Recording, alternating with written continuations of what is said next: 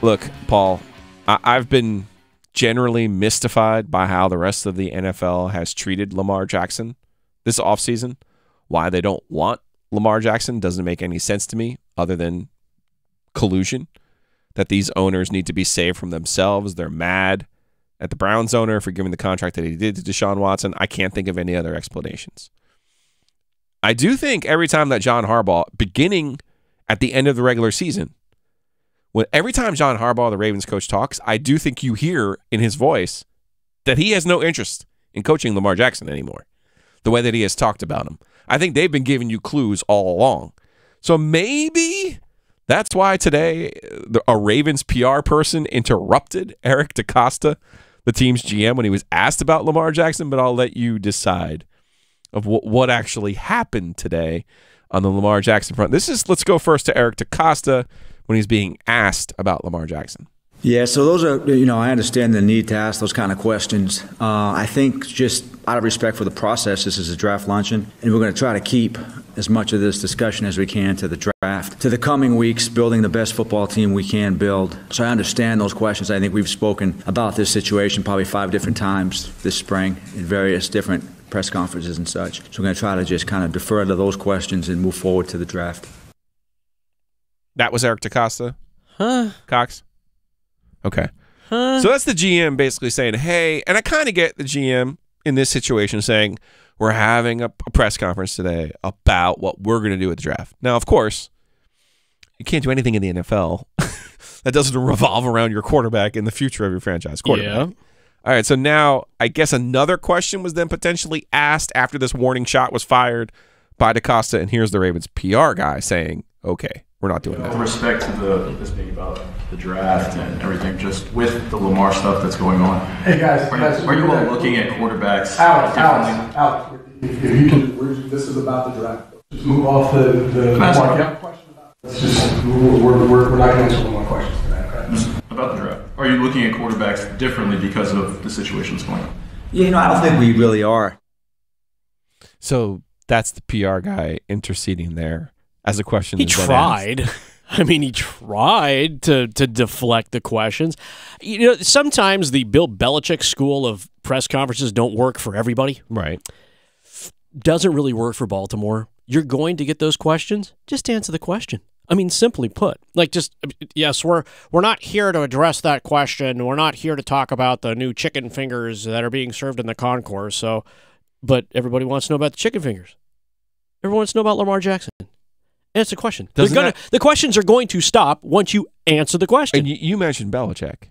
You really think Bill Belichick needs a PR person to stand up for him or cut people off, or he can't handle himself? Because Eric DeCosta now, to use Michael Malone's word, which I wouldn't use if I wasn't on the air right now, he looks soft. He looks really soft. I don't need you telling me. Like, if we're at a press conference right now, I don't need you stepping in and be like, hey, Joe doesn't know what he's doing. Joe can't handle himself. Hey, cool, PR guy. How about you just shut up over there? I'll take care of this. Soft, man. That's soft. I think a little crisis management. You think Belichick would let some PR guy? No. He'd step up to him real quick. We're on to Cincinnati. He put his dog in the We're on to the draft. I mean, right. Just answer the question. Again, it's okay. That's what people want to know. They don't care about who you're picking at 22. The way that Harbaugh has talked about, the way that their coach has talked about their franchise quarterback, and the fact that they couldn't sign their franchise quarterback, has told you all along what their opinion of Lamar Jackson is. So while I appreciate the Baltimore media arm here trying to say, hey, and asking the questions that people are interested in, you don't need to ask the question because the Ravens themselves have already answered the question by allowing Lamar's contract situation to get where it is today, where he's on the non-exclusive tender. And now look at the rest of these owners going, no, we don't need a 26-year-old former MVP of this league at quarterback. It's silly. The most important position in this league. The only way really to truly win in this league anymore.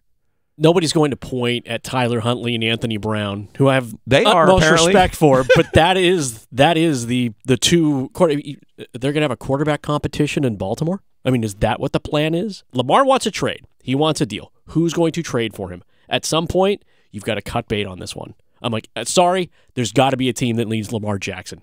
And meeting the price of the Baltimore Ravens there's no price to be met anymore. He wants out. The Ravens, as you've said, have sent up all the signal flares saying, yeah, we're kind of done with this too. So just be done with it and make it happen. It was not even 2 years ago or 3 years ago that the 49ers traded 3 first-round picks just to get Trey Lance. Do you think he's sitting? I mean, if they don't get a deal done, do you think Jackson sits this year? I do. I think he pulls a Le'Veon Bell and just says, I'm not playing. Man. I wouldn't play. They don't want him. Now, right, they don't. But what I would do if I'm Lamar Jackson, I'm going to hire an agent. Because I think it was fine out of school. I think it was fine to have your mom run the numbers and you can get the thing notarized by anybody and their mother. But I do think there comes a certain point, and I think now is that point. He needs an agent because he needs to go and get a deal done. That's what he needs to do. Think about it in the terms of the Canes, right? Sebastian Aho a few years ago is a restricted free agent. His agent is buddies with the Canadiens GM. The Canadiens GM then serves up a saucy contract for him that ends up getting Tom Dundon to finally do the right thing when it came by Sebastian Aho. So at some point, you do need somebody to be your advocate. And it's pretty clear he can't be his own advocate on this one, and his mom can't be his advocate on this one. He needs to go out and play the game the right way now. I think he needs to go and get an agent. Yeah, I'm standing side by side with you on that one. There was an article, I believe ESPN.com, a couple of weeks ago about the process, how Derek Carr ended up with the Saints, and how the two guys that Carr basically are the ride or die with were with him the entire way at Fresno State oh no, not Derek Carr, sorry, Aaron Judge. Okay. Aaron Judge's agents, ride or die with him. He stuck with them, felt family with them. They connected with him, did all the right things, were incredibly transparent. That's the kind of, I think, confidant that Lamar Jackson needs to step away, because obviously he was looking to family for help. And while they were being that guiding light, he probably needs something similar to that. But in this age of cynicism that we live in right now, that's really hard to find.